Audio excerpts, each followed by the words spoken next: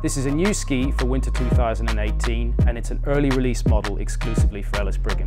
The ski's constructed using our Prolite technology, which is a new way of building skis. We start with the slimmest possible profile of ski and then we build up reinforcement in areas where we need it, for example down the edges of the ski.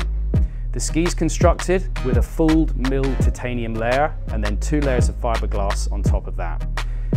The swing weight of the ski is very, very low, so that gives the ski a very playful feel to the skier.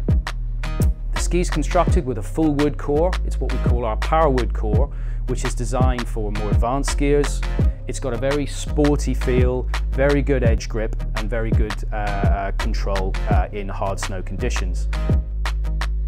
The ski is also featuring the Warden 13 MNC binding, so that's a multi-norm certified binding. It fits all alpine boots and touring norm boots on the market. I just got off the new Atomic Vantage 86 Ti. We're really lucky today with the conditions.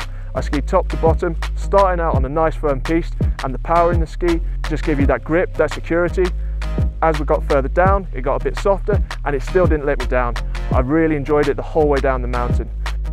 You could really tell the work that Atomic has done to lighten the ski.